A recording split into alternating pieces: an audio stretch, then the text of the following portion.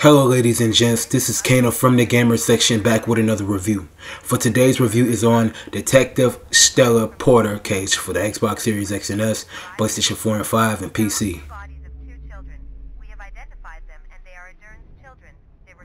The graphics in the game is good in the beginning, then it drops off towards the end, making the game look a tad bit bad in a way.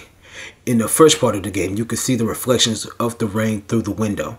Then you can see how almost real the shower looks in the game as far as the tub and all that. The music in the game is sad in a way based off the fact that this game is really actually has that sadness to it when solving the cases. The HUD is simple to use and get through. The whole overall presentation is okay with nothing to brag about. Detective Stella Porta case is a simple crime walking simulator. You basically go from each case to solve them by actually going to each crime scene to solve the case.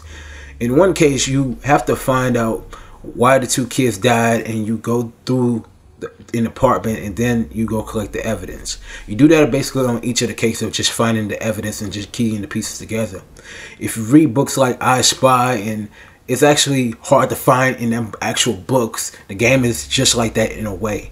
But when you go into like solving cases, it's just basically simple of just collecting things and collecting different types of evidence, going back to the crime room and just piecing the puzzle together. And that's just how simplified the game is.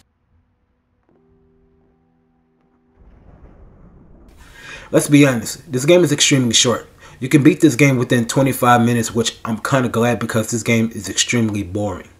You really just have about 4 cases and you are basically just trying to find the evidence in each section, which I seen it was very easy to find and it was boring.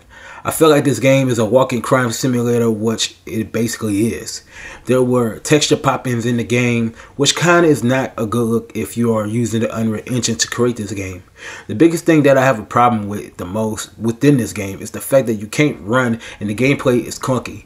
The gameplay is clunky to the point that the response to the buttons is extremely slow, which they need to work on.